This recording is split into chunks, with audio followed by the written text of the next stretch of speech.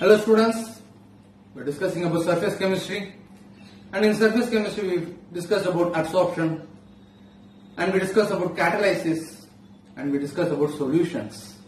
Speaking about solutions, we have two components in a solution, namely solute and then solvent. Other words, disperse phase and dispersion medium. Based upon the nature of the disperse phase and the dispersion medium, whether they belong to solid, liquid or gaseous phase, we have 8 kinds of colloidal system that we discussed. Okay, and in a solution itself we have 3 kinds of solutions, namely a true solution, a colloidal solution and a suspension. When the solute is of the order of less than 1 nanometer, we call it as a true solution. When it is between 1 nanometer to 1000 nanometer, we call it as colloidal solution. When it is above 1000 nanometer, we call it as a suspension. This all we discussed in the previous session. Today we will discuss about colloidal solution. Various kinds of colloidal solution. Based upon the nature of the solute and the solvent, the nature of their power of interaction between them.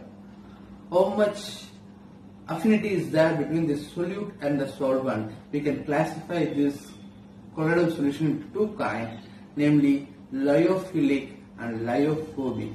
Lyophilic colloids and lyophobic colloids. What do you mean by a lyophilic colloids? In sense, when the solute loves the solvent, philic in sense like, love, electrophilic, electron liking, nucleophilic, nucleus liking. So what do you mean by a lyophilic in sense?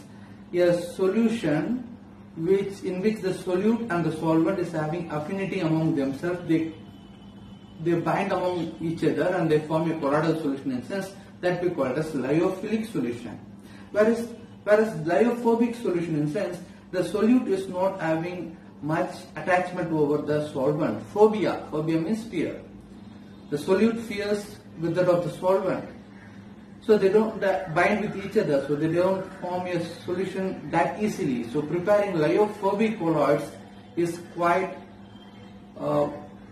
tedious compared to that of lyophilic colloids. So lyophilic colloids are just prepared by mixing with each other. They form a colloidal solution if it is a lyophilic colloid.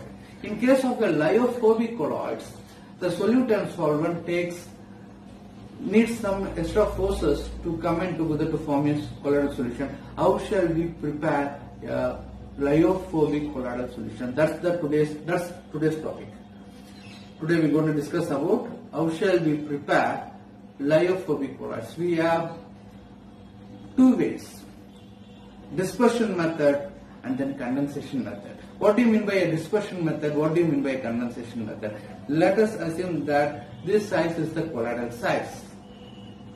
In order to obtain a size of this kind, what shall we do? In sense, we shall break down a bigger size particle into a smaller size particle. A bigger size particle, when broken down to smaller size particle, then it is considered to be a dispersion method. Other way around. When the smaller size particles are combined together and made into a bigger size particle, then it is considered to be a condensation method. So dispersion method, bigger to medium size particle, a colloidal size particle in sense dispersion method, smaller size particle into a colloidal size particle in sense condensation method. So we have 2 methods. So of dispersion method we have again mechanical dispersion method. Breaking down by means of some mechanical forces, if you can do it, then it is called as mechanical dispersion method. If you do it by means of some electric current, by means of that we call as Bredick's arc method, okay, passing electric current and breaking down, that method is called as electrodispersion method. We have ultrasound ways to break down the bigger size particle to smaller size particle, we call it as ultrasonic dispersion method. And we also do have peptidization method. So these are the dispersion methods to break down a bigger size particle into a colloidal size particle. In case of your condensation method, we have oxidation, reduction, hydrolysis, double decomposition. These reactions are there to convert tiny particles into colloidal size particles. So these are called as condensation method. We do have another method called as exchange of solvent. By means of exchange of solvent also we can convert particles into colloidal size, that is lyophobic colloidal particles. We will elaborately discuss all these methods in today's session. Okay, preparation of colloidal solutions by means of mechanical dispersion method. How shall we prepare a colloidal solution by means of dispersion method, and that too particularly by means of mechanical dispersion method, in sense by means of colloidal mills. These colloidal mills contain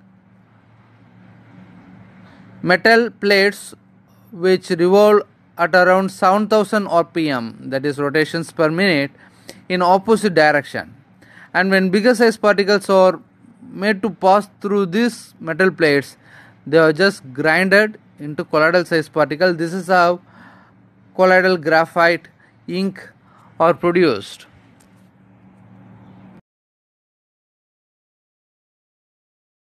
Moving to the next method of preparing colloids, electrodispersion method. Earlier we have discussed about mechanical dispersion method, where the colloidal particles are prepared by means of colloidal mill. Here in this method, colloidal solutions are prepared by means of electric current, and that is why it is called as electrodispersion method, discovered by George Bredick in the year of 1898. He discovered a brown colloidal solution of platinum in that particular year. He passed around 100 volts of current in a bigger size platinum molecule particle, and that is been broken down into colloidal solution. And this method is utilized for preparing colloidal solution of copper, silver, gold, platinum, etc. Okay, so this is how we prepare a colloidal solution by means of electrodispersion method. And the next method is ultrasonic dispersion method.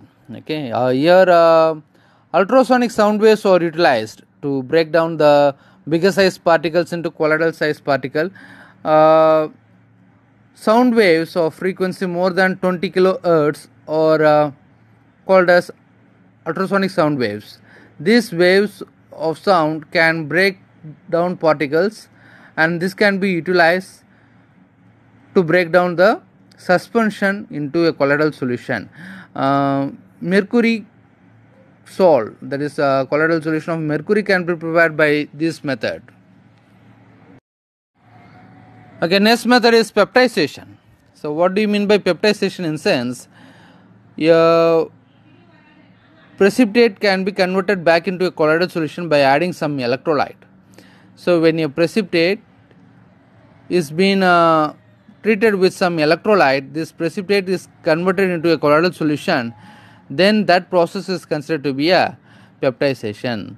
Silver chloride, when it is precipitated, hydrochloric acid can be added to it in order to make it back into a colloidal solution. Then that hydrochloric acid is considered to be a dispersing agent, or otherwise called as a peptizing agent.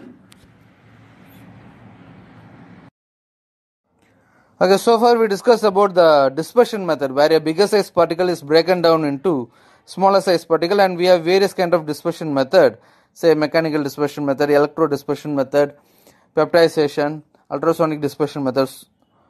And now moving to condensation method, where small size particle can be condensed, can be made into a colloidal size particle by condensation method. As I said before, this condensation method is again classified into many kind, say oxidation, reduction, double decomposition, decomposition, so on. Now oxidation. How shall we convert a smaller size particles into colloidal size particle by means of oxidation? In sense, when hydroiodic acid is treated with iodic acid, iodine salt is produced. Okay. Similarly, by means of reduction, gold solution is prepared by reducing auric chloride using formaldehyde. Is a method of preparing gold solution. That is a example of reduction method. Similarly, by means of hydrolysis, certain metals like chromium and aluminum can be produced.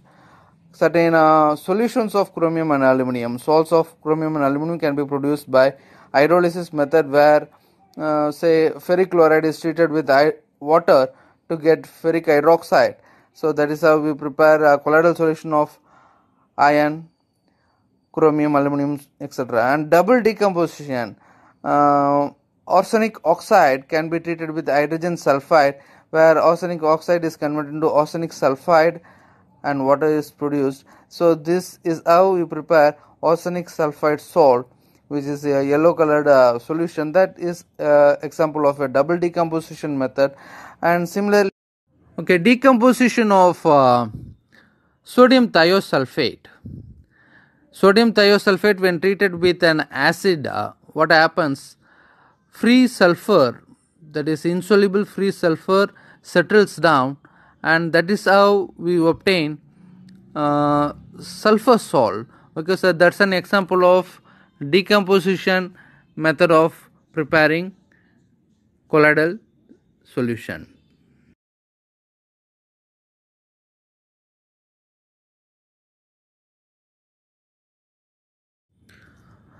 We can also prepare a colloidal solution by exchange of solvent. In this method, what we do is colloidal solution of few substances like phosphorus or sulfur is obtained by treating the solution in alcohol. The solution is prepared in alcohol and then it is poured into water.